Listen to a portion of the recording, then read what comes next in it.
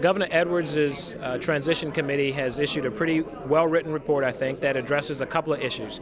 The big takeaways for me out of it is that there's some multimodal opportunities that we should take advantage of, that we should maximize our federal dollars, but more importantly, it speaks to mitigating the diversions in the trust fund to use the dollars that you're paying for transportation infrastructure in transportation, and it speaks to a need for new funding in transportation. Without doing any of those, we won't be able to move forward. So the big takeaways for me is mitigate and minimize the diversions and look for new revenue streams to fund transportation.